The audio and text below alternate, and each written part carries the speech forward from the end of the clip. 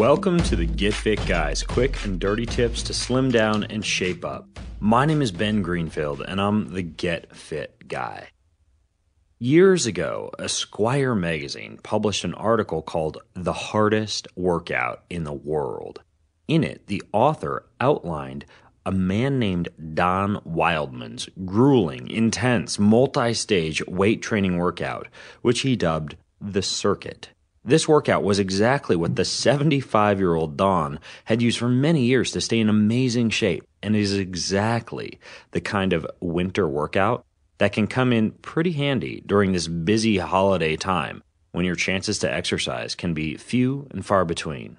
Basically, you can think of an incredibly difficult workout as a strategy to put a lot of work into your body prior to letting it rest for a few days at grandma's house while you stuff your face with holiday fruitcake.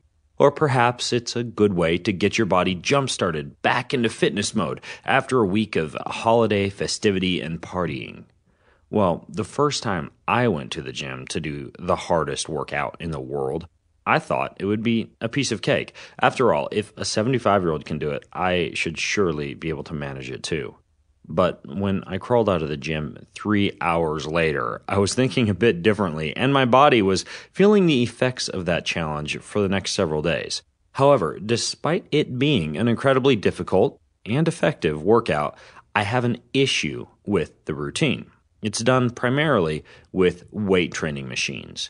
And in just a moment, I'm going to tell you why I have an issue with that, and also give you my alternative hardest workout in the world, a twist on Don Wildman's Circuit. So, why is it a problem that the Circuit relies upon machines? Well, when compared to free weights, machines carry a higher risk of injury because they lock you into a single, restricted range of motion. By contrast, when you use free weights like dumbbells, barbells, and kettlebells, you get stronger. Research has shown that free weights help you to get stronger much faster than weight machines. You get more athletic. Free weights also build more balance and coordination compared to weight machines.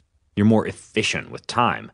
Most free weight exercises, like deadlifts or squats to overhead presses, recruit way more muscle groups than weight machines, so you work more muscle and you burn more calories in less time.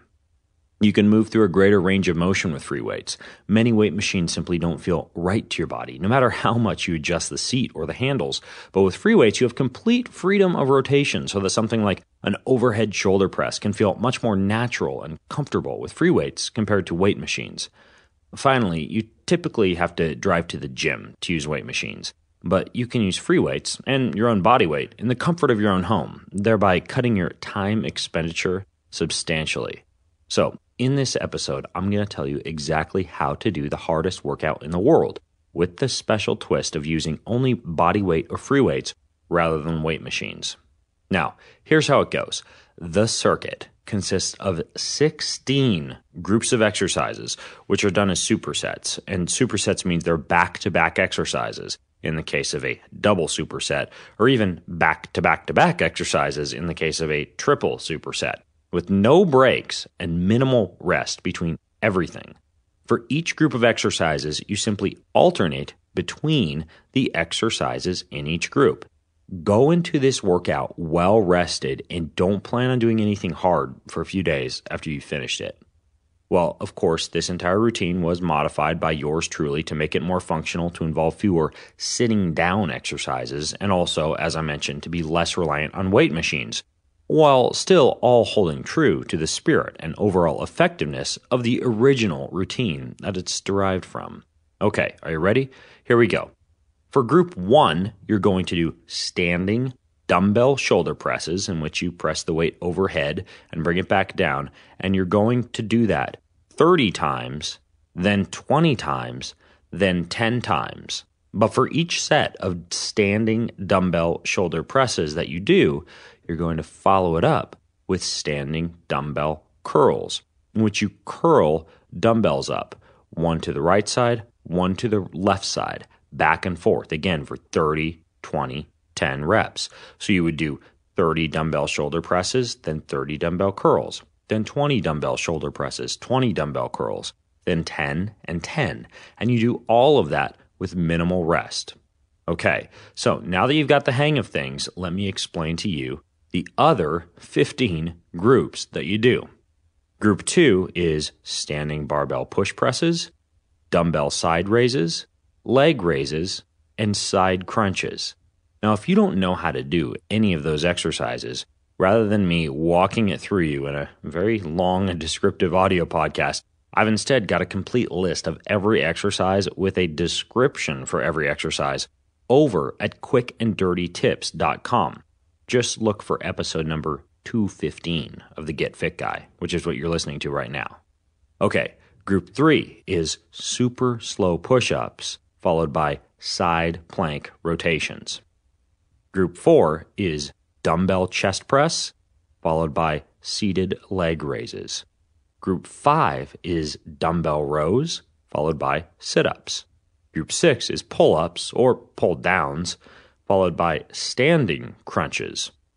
Group 7 is one of the few groups that is actually just one exercise, and that is dumbbell squats, in which you hold a dumbbell to your chest and perform a squat. Group 8 is barbell upright rows, followed by alternating side sit-ups.